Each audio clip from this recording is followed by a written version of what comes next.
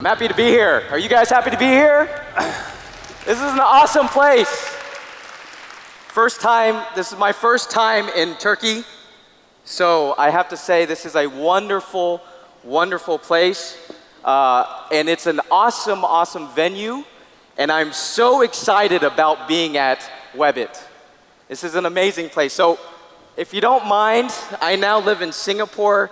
And in Asia, we're a big fan of what are called selfies. Everybody know what a selfie is? Yeah? You can clap, it's fine, it's fine. You can say things, it's good.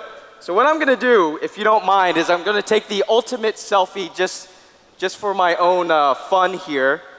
And I'm gonna post that out to Instagram. Just bear with me, guys. I know we're running a little bit late, but here we go. Am I doing this right? Everyone, you can cheer. It's okay. All right. I think I did that right. Sorry, I did it wrong. I'm supposed to press and hold. One more time, one more time. All right, that was rehearsal. That was rehearsal. Let's try that again. All right. Yes. And of course, the panelists. All right, guys. Thank you so much. We're going to post this out now. And as I'm sitting here thinking about some of the really cool things that I've reviewed on the agenda here at Webit, I can't help but think it's a really cool experience visiting the websites for Webit, downloading this super cool mobile app, and being able to engage and participate in a discussion with the attendees, with the vendors, with the sponsors. And what this made me start to think about was really understanding about some of the different channels that Webit had to engage in. So if my presentation is going to come up here, I start to think about how Webit started to look at the mobile channels, the internet channels, and this is exactly what we are talking about with our customers, what you're talking about with your customers. All of these different channels that we need to start to look at to be able to help build a relationship. And as we look at all of these different channels and all of the different customers that come into these different channels, we start to think about one thing: our customer. What is our customer thinking? Where did she buy? What did she buy? What channel did she look at? Did she look at multiple channels? Did she go to our browser, our Facebook site, our Twitter site, these different experiences that she had, right? There's a lot of questions, but the one that I think I really like about this is, were we nice? Were we polite? Were we a good company and a good message? Now, one thing comes to mind as I start to look at these different channels and these various questions. It's about, did we optimize every interaction? Do we have a single client view? So that's what I started to think about, right? And as I think about this, I really start to want to think about how websites are built. And today, as I think about it, and I apologize, I'm going to put my phone down here. Websites today, as we know it, is just one channel. It's not about just managing your website. It's not just about building a new cool app. It's not about pushing out a message to social. Actually, we were just talking about a July 4th message that was tweeted on July 7th in the US about Independence Day. It's not about looking at these as an independent channel. You have to be starting to look at this as a comprehensive digital presence, a comprehensive digital experience. And then we can start to look at really being able to manage all of these various channels as a multi-channel. And as Forrester says, the multi-channel is the new norm. Being able to look and have that same consistent experience across all of these different channels. We, especially here in Turkey and all of these other locations within the growth markets, we are into the Any Challenge. Now, what is the Any Challenge? The Any Challenge is about being able to provide real-time, anytime, any device, anywhere. That's what it's about. Providing that information real-time, anytime, any device, anywhere. Now, the thing is, multi-channel, if multi-channel is the new norm, what is going to be the next best thing? How do we reinvent our relationships with our customers? It's not necessarily about providing a consistent experience across all of these different channels. It's about optimizing the relationship, optimizing the experience across these different channels. Understanding that the person looked at an ad on the browser, moved to the mobile device, decided and continued that experience, decided not to buy, went to the storefront, and the guy in the store doesn't actually say, hey, do you want to buy this? Right? Omni-channel is about building a relationship with our customers. Like the old school days when you could walk into a store and the store guy knew you. I grew up in Texas, so I used to go to a barber. It's a guy with clippers. And I used to go to the same barber. He knew my haircut. He knew what I wanted. He knew my name. That is building a relationship. And what we need to be able to do is build that kind of relationship in all of our various channels. So it's building upon multi-channel to provide an omni-channel experience. It's about moving away from thinking like a content manager to becoming a relationship manager. That's what it's about. Now, as I was going through the agenda at Webit, I saw a lot of things around big data, analytics, content management, campaign management, all of these great stuff, right? I also saw there's a lot of demos that are going to be shown. I think it's wonderful.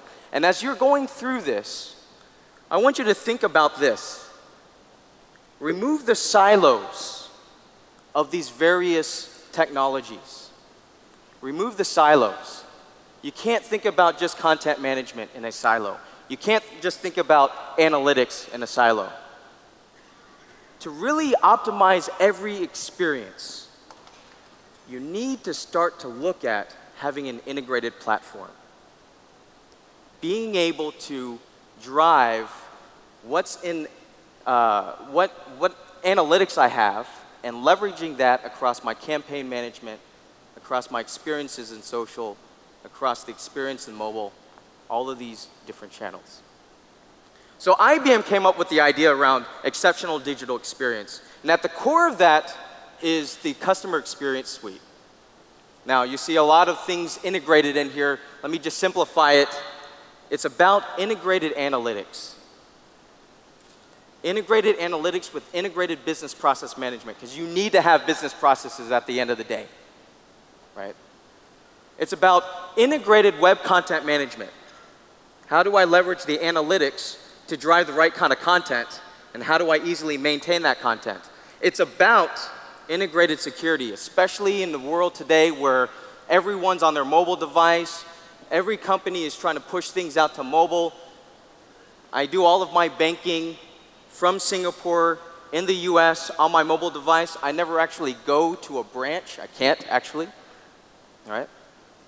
So integrated security, very, very important. Integrated social, of course, integrated social, given that majority of people now look at Twitter for their news. Integrated collaboration. And the last, but certainly not the least, is integrated mobility.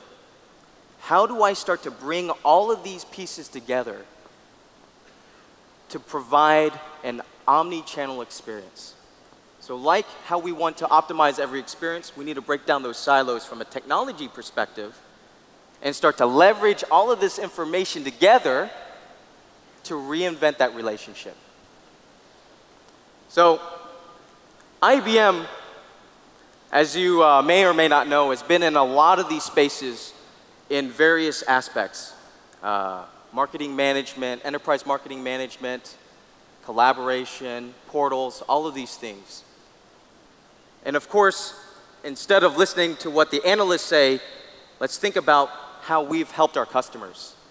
So let me bring up an example, Wimbledon. Wimbledon is a great example because from a content management perspective, they have many reporters out looking and watching the games, right? They need to be able to upload that information real time from any device, anywhere, so that the websites, the mobile apps are all updated instantly. If I look at City Forward is a way is bringing together data and big data from cities and all of these other places and providing that in a social manner to provide a better experience for cities and governments to come up with smarter decisions. And the last one, I think, which is really neat, is Jyske Bank here, providing a great experience for their customers, not only on the browser, but also on the mobile device. Very neat.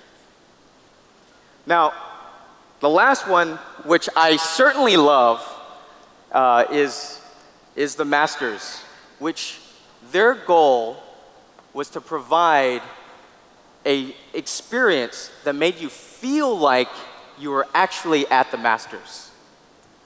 Like you were actually at the Masters. Now, the reason why I think this one is really neat is because yesterday there was a bridge that was closed down. Tiger Woods was here. He was on the same plane as me. I'm just playing, he wasn't. But it was a great experience because he hit a ball from Europe to Asia. Anybody catch that?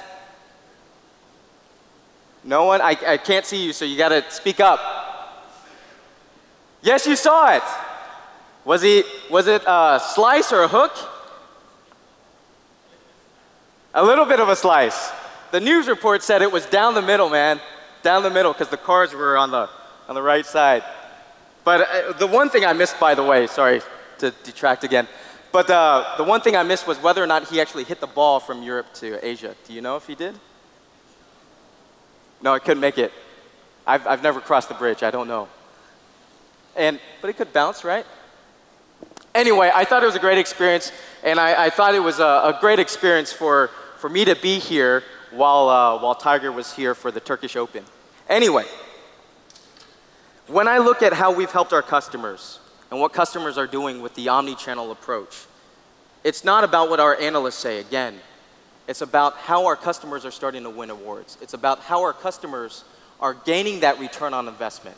So when you start to think in this way, when you start to think about reinventing relationships and moving away from content management into becoming a relationship manager, what you'll start to see is an optimized experience, both for your customers and also for your employees. You got to start thinking about how I break down those silos. And of course, when you're looking at all of these integrated platforms, it's about that customer experience, it's about the mobility, it's about helping your customers win awards for their experiences with their customers. So I'm just going to change gears a little bit, because reinventing relationships is not just about customer experience. It's not just about omni-channel.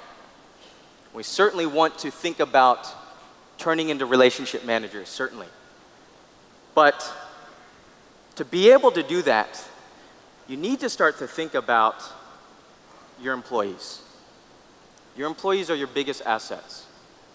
How do I help my employees help my customers? That's the first question. How do I help my employees help my customers? Your employees are your brand ambassadors, your brand advocates.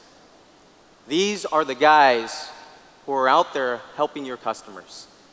So my employees are my biggest asset. Now, the thing that I heard earlier from Rosario is within a social enterprise. Rosario, by the way, from Open Knowledge.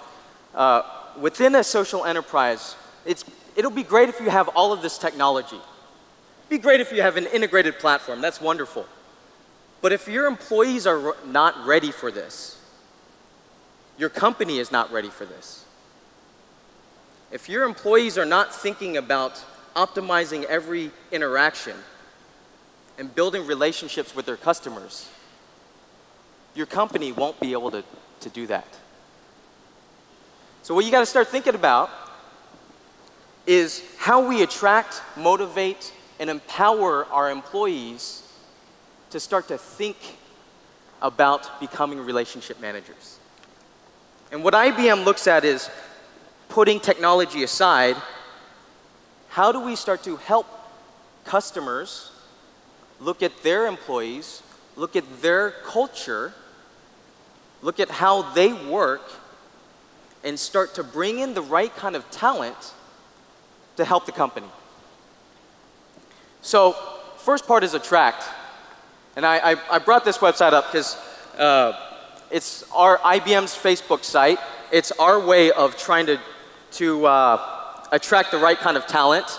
What do you think IBM wants to put out there as our culture? Anybody? Think? Think about it. No pun intended. It is think. On all of our websites, you'll see the word think. What we want to be known as is an innovation company. What we want to be known as is a company that thinks, right? So IBM's culture is about providing or gaining employees that are thinkers. Now, we've not only done this for ourselves, we've also helped IKEA drive the right kind of culture. What's amazing about IKEA, I don't know if you guys have ever been into multiple IKEAs in various parts of the world. I've been in IKEAs in Europe, I've been in IKEAs in the US, now in Asia. What's interesting about the employees is, independent of the culture in the country, the culture in the company is the exact same. Does that make sense? Americans, loud, boisterous, don't know a lot. Asians, very different. Europeans, very different. But when you walk into an IKEA in any part of the world, their employee culture is the same. They're always here to help you. They're always here to direct you to the right place. It's very amazing to see how we can help a company understand their culture and find the right kind of employees to drive their culture. The second part is about motivating employees. How do I drive motivation? And it's not only, again, through technology, it's also about understanding what motivates our employees. So is it gamification? Is it being able to provide them some analytics and some dashboards so they can measure themselves? Is it about giving them a collaborative workspace that allows them to voice their opinion? How do we motivate our employees? This is what you guys start thinking about when we start to reinvent our relationships. And the last one is about empowering your employees. And it's not only about empowering your employees to have the right tools at the right time with the right information. It's about giving them those tools on any device, anytime, anywhere. And not only that, when we're looking at inside the firewall, it's about empowering your employees to have a voice. To have a voice. So with Disney, their employees talk about their company. If you go to the Disney website, you can find what the cast members are saying about how they love working at Disney. These are your brand ambassadors. These are your brand advocates. And with happy employees, you'll have happy customers. Reinvent the relationship, not only with technology, but also empowering your employees to start thinking like relationship managers. So, IBM, what I've been talking about, both technology and these behavioral sciences, IBM is really the only one who has these two merged together. And I think it's very important that we look beyond just technology, because you can have the coolest software in the world, but if you don't have the right people to use it, it's going to die. So, if you want to learn more, We have Connect 2014 coming up. And I want to thank you guys. Let's continue this conversation. Let's have a great conference. Right? Great conference? Yes!